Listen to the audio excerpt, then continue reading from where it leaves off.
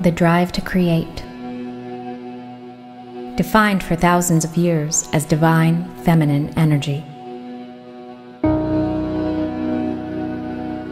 Its expressions found through the work of dreamers, truth seekers, sisters, performers, storytellers, entertainers, mothers, artists, creators,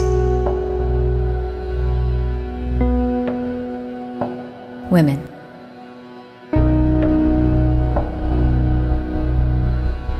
It's a collective spirit shared by the 5 women we are about to meet, all using their life and talents for creative expression.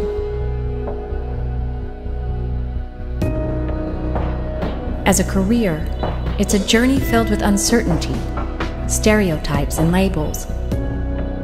And in the moment you've reached the highest of the heights, you can also be starting at the beginning again.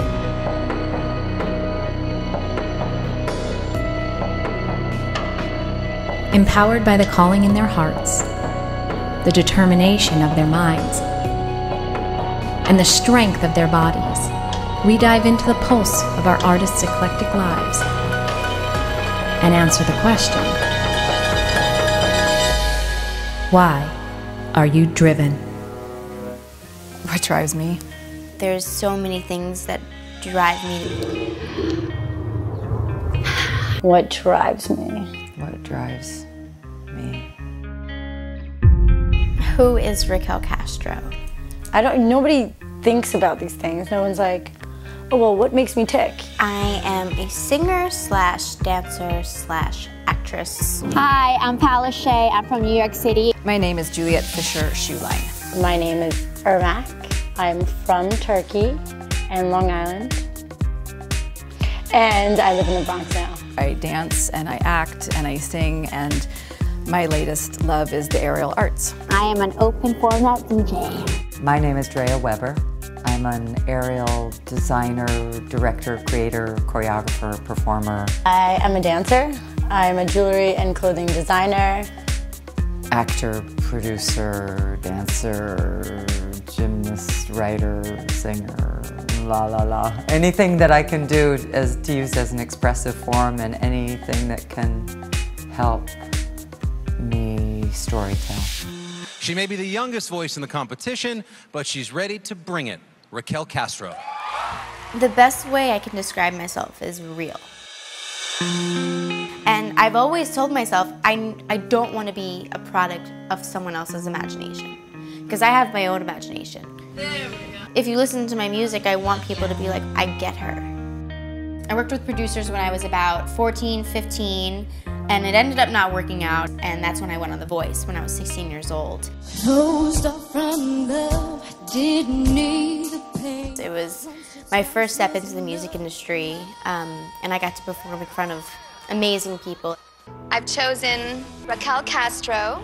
So I barely had any training or any idea of what I was getting myself into. Raquel, by pulling in the brakes a little bit. I just knew that I loved to sing and I loved to perform and I loved to be on stage and entertain people. I want to be the type of artist that does empower women, because there's so many women that have empowered me. When I speak in my music, that's when the vulnerability comes out, and that's when I get the feelings out there. You smile, I smile. There's so many things that I want to say. It's just, you know, it's a matter of people wanting to hear them. I just always naturally found myself to be a dancer. It just kind of progressed into something that I did to earn a living and make money. When the whole feather thing was in, I was looking for some custom feather jewelry, and everything that I looked at was like $400. I was like, I could do this. Why am I paying for this? I didn't think that I was gonna be a DJ. I got obsessed with it. One day I was playing around with my best friend's equipment.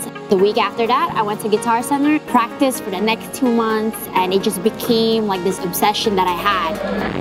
It all happened kind of fast, actually. I didn't think that a hobby would turn into a career. I've choreographed now and created and helped design aerials for like 18 pop tours. Madonna, Michael Jackson, Katy Perry, Taylor Swift, Pink 4 times, Cher twice, Christina Aguilera. And I remember the moment. I was in the car with my mom, who was a singer and an actor, and I was like, I want to be an actor.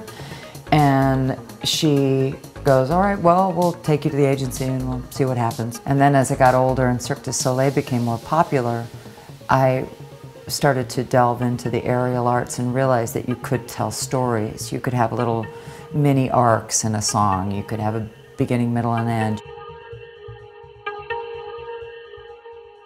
We have to feed our own monster, and our monster is our creativity. An artist is not someone who just sings. An artist is someone who has a story. If you want to be an artist, every moment is artistic. True artist has that knowledge of self-worth, of who they are, what they want to be, and what they want to project. They're not just there to take that person's direction and just say it.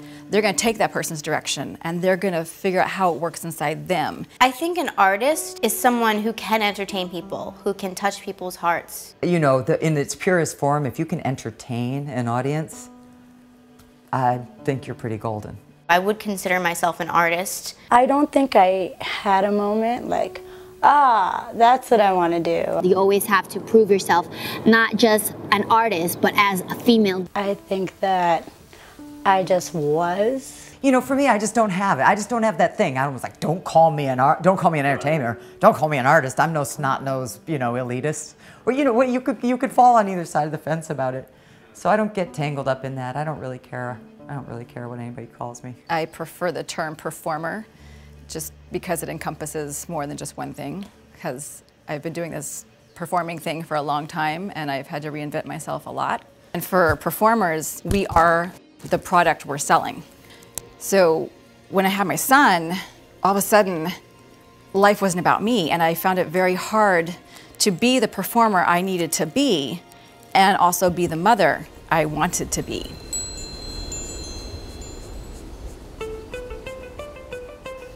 I had been raising kids for 9 years, and I was trying to start to get back into the business. And at that point, I was getting a lot of no's in my life in general. I was being told I was too old for a lot of things. Anything physical like that, your shelf life is short. You know, I mean, it's like dog years. You know, I'm about 370 in dance or aerial years. So my 40th birthday was approaching, and I remember just thinking, screw you, know, screw everybody. I'm so tired of being told I can't do something. That's when the silks came into our gym, and so I got up there and I practiced every day. I Facebooked a video of me doing this and just said, this is what 40 looks like. The show business in general, any kind of show business, is difficult for a woman, period. But an older woman, it's a lot more difficult. There used to be a time where aging women were viewed for their learned wisdom and developed grace. But today, in both life and art, aging presents a struggle for women, as it somehow equals less than, rather than more. My name is April Gooding, and I'm the sister of Cuba Gooding Jr., so my family's in the industry. My father is the lead singer of The Main Ingredient. I got into it a little later than my brothers did, so I waited until I was ready to do it. You know, there's a lot of things that I've been up for where either I was too young, too old, or whatever, you know, and I'm just thinking I'm just going to go in there and have fun with it. My mom was a performer, a singer and an actress, and so I was very aware really young about the dilemma of women aging. There's this sense of, I'm not going to be given opportunities, I'm not going to get to compete, I won't even be asked in the room. I'm just not attractive. People tell you something enough, you just kind of start thinking, God, yeah, I am. I'm too old. I'm not pretty enough. I'm not thin enough. I can't do it. And it really wasn't until I reached the age of 50 and I started to decide that it was me that was putting the negativity on it. That if I think that every time you ask me how old I am that you're trying to hurt me, then you're hurting me. If I think you're asking me how old I am because you just saw me do something amazing, and you have a sense that there's some time under my belt, then I'm giving you a gift, especially if it's another woman. As women artists living in an era defined by appearance, it seems we're always walking on a fine line. We're either too old, which is somewhere equated to undesirable or unattractive, or we are so over-sexualized that talent becomes secondary to hotness. Every woman that's in a male-dominant field always faces that challenge of being just a female. You want to be creative and you want to put yourself out there, but as a woman, so many people want so many other things other than just your, your creativity. You're looked at as a piece of meat, or you're looked at as, something fun for the producers or record labels or whatever, because they don't take you seriously. There's a lot of hate in the industry towards me, especially when you were a model in the beginning. People would look at you and people say, oh wow, she's another model DJ that just is getting booked because she was on this magazine and that magazine. Every time that happens to me, it just makes me want to be like, maybe I'm not meant to be a DJ. There are a lot of men out there who are willing to take advantage of those women. I mean, I've walked into auditions before, only a couple auditions where, you don't get the right vibe from the guy, and they scan you up and down in not the casting director kind of way. Especially a beautiful woman, she's gonna get this, she's gonna get that, everything's gonna be handed to her because she's a female. In the circus world, I feel like we're all at the bottom. So men, women, it doesn't matter. So as a man, like, you have to kind of earn your stripes before you get in. As a female, it's easy to get in because they're like, oh, she's good enough for a girl. As an artist, you always have to fight for something. If you're gonna go in there and expect to get by your looks, get by just because you're a girl, then what are you really fighting for? People, they want to know what you've done. They want to know what they can see you in, almost as proof. People don't see it as a legitimate way of living, too. I think that it's looked down on, especially if you haven't been in anything that they've seen. Say you want to be a creative person, whatever you define it, entertainer, artist, your business is figuring out how you can live so that you can do your art. So you have to go wherever you can do that. While many of our artists choose to pursue their dreams in creative hubs like Los Angeles and New York City, Paula's career, though she is a native New Yorker, requires her to travel the world. It's gonna be an awesome night, drinking some Red Bull.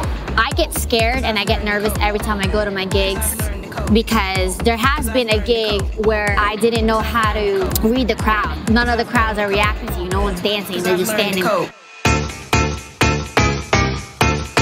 I express myself with giving them the music they want to hear. You're gonna listen to this music, and even though you've never heard this music before, I'm gonna make you like it. 'Cause I've learned to cope. I'm getting so much hate from social media, from so many different DJs that think that they should be in my spot. If they deserve to be in a spot, they'd be in your spot. My ultimate dream is to become a big female DJ, since it's a male-dominant industry, and eventually produce. But behind every hit track, powerful role, or great show, there are many moments in an artist's life that fall completely silent. That is the struggle. You always have those tough moments where you're like, am I wasting my time? Am I good enough? Am I doing this right? Am I here for no reason? Do people like what I'm putting out? Am I gonna waste all of my money and be broke and then have nothing to show for it? Or am I gonna be 45 years old trying to figure out if I could go back to school? I'm watching my bank account go straight down, and it's scary. I didn't start making money until I was in my 40s. I didn't start till I was almost 40. I did theater for 10 years, supported by doing aerial gigs. And sometimes a great artist is giving their best work to make someone else look better. If you're wondering just how Pink soared to such heights at last night's Grammys, you can thank that gold-painted woman right below her. That's choreographer and aerial artist Drea Weber, making sure Pink goes up at just the right moment. In that world, when it's big egos, big money, big stars, you are giving your talent to the artist. And if you are hired and lucky enough to be given that opportunity, you have to accept that it's going to be braided into that. I love creating visuals for arenas where the human body 200 feet away can still be poetic. One of my childhood idols was Mikhail Baryshnikov. He's an amazing, amazing dancer. And through his body and his emotion and his artistry, he could make you cry. And he never said a word. You could tell stories. It could actually be a character who has to be in the air.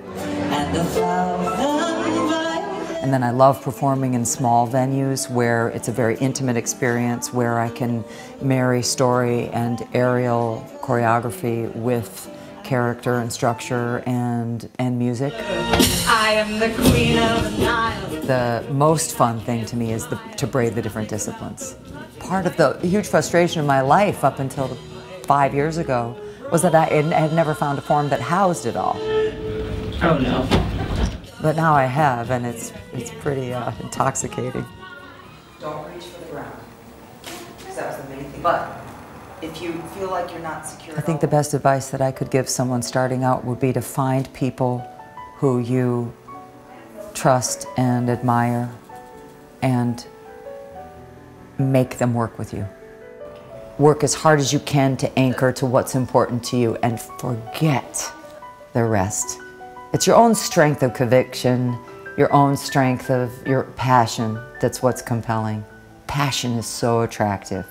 Conviction is attractive. That is painful. That is painful. Yeah. The skin will toughen up eventually, but yeah, that's what we do for fun, because we love it. Right? So how do you remain driven when the challenges often outweigh the successes?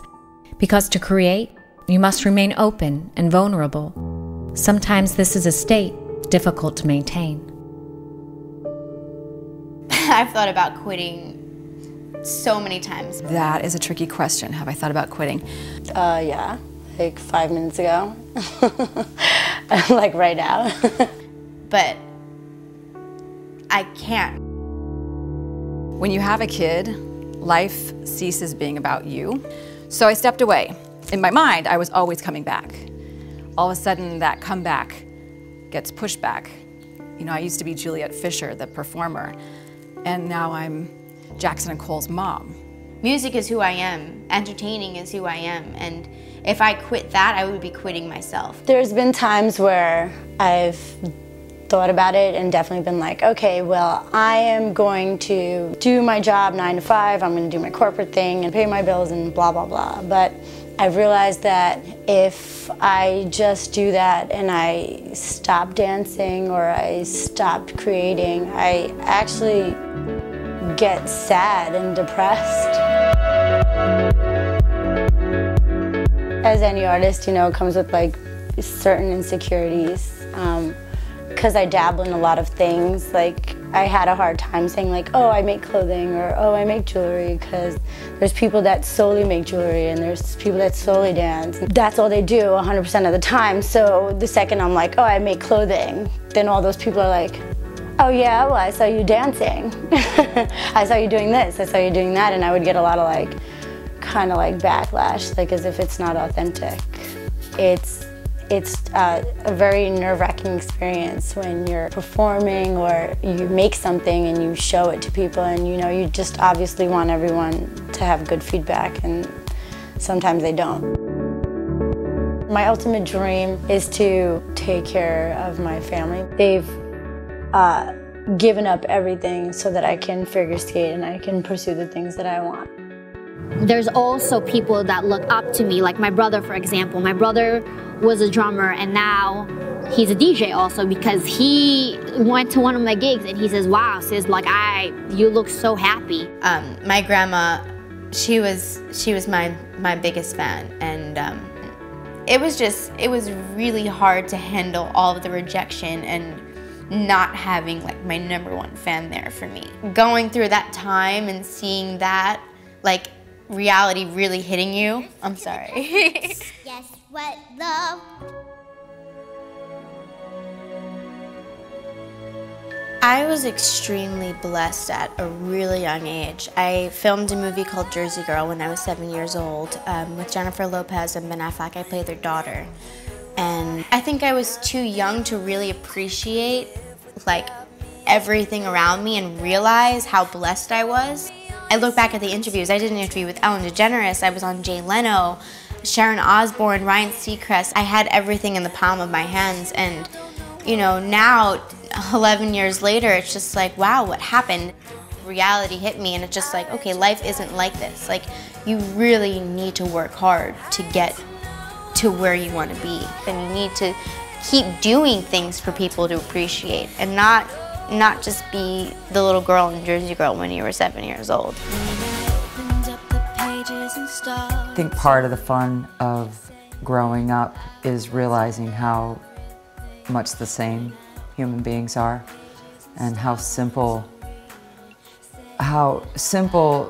it is what we want and how we're all connected by a desire to try to figure out why we're on the planet for. Why face rejection and stereotypes daily? Why choose what the world sees as an unstable life? If you had to sit and work every day and not have anything else like a goal or something that you love to do, it would be crazy. It would be maddening for me anyway. And I know a lot of artists like ourselves are, you know, that's what they live for, is to do something that you love rather than doing something that you have to do every day. So then why? Why give so much? What's the reward? I feel free. I feel like I'm on top of the world. It's always a happy time. You know, I look at my husband and I'm like, let's go play. I mean, as an adult, we don't get to say that much. Let's go play. When I'm dancing, it's like nothing else exists. It's pure joy.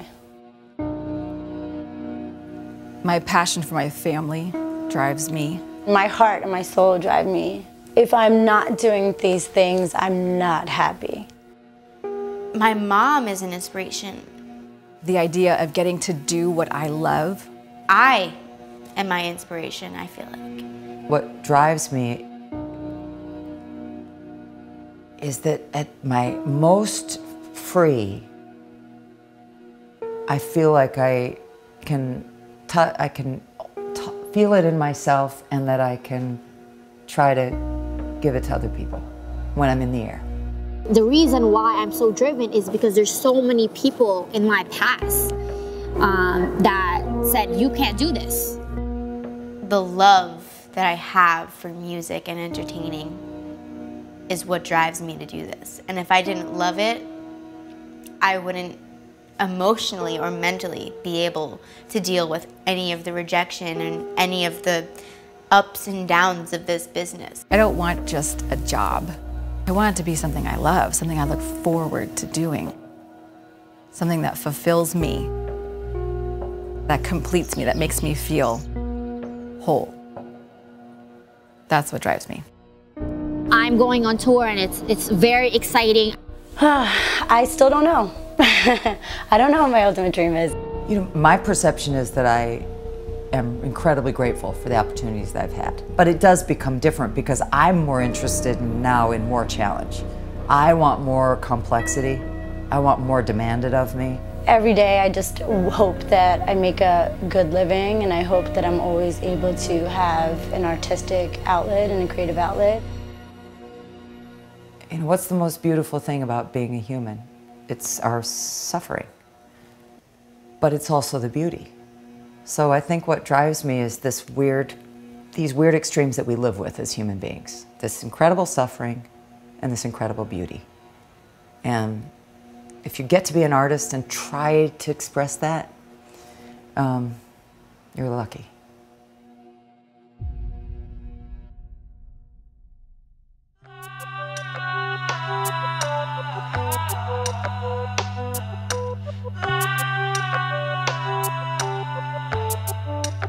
Because a woman like you should make a dream come true, and all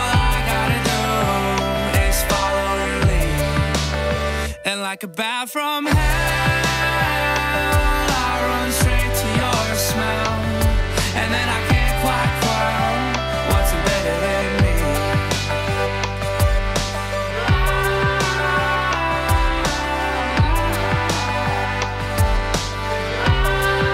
This is possible. I'm strong enough to do this, so are you. Like, you will find that strength too. Whatever life throws at you, whatever struggle comes at you, you can still overcome it. There's still a way.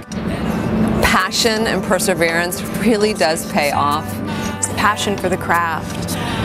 It's such a part of my life. It has helped empower me to have the confidence and the trust in myself and in my body and follow your heart.